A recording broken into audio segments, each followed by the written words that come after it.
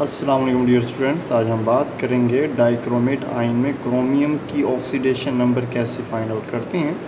तो बच्चों हम स्टार्ट करते हैं। सपोज कर लें जो हमने क्रोमियम को फाइंड आउट करना है वो हमारे पास x है।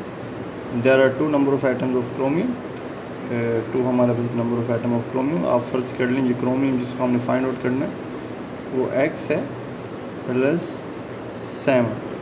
There are 7 number of atom of oxygen and oxidation of oxygen is -2, ठीक है। और this charge will move on right side of the equation, 2x plus minus 7 into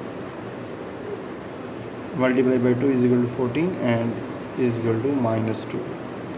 2x minus 14 move on right side become plus 14. 2x is equal to 12.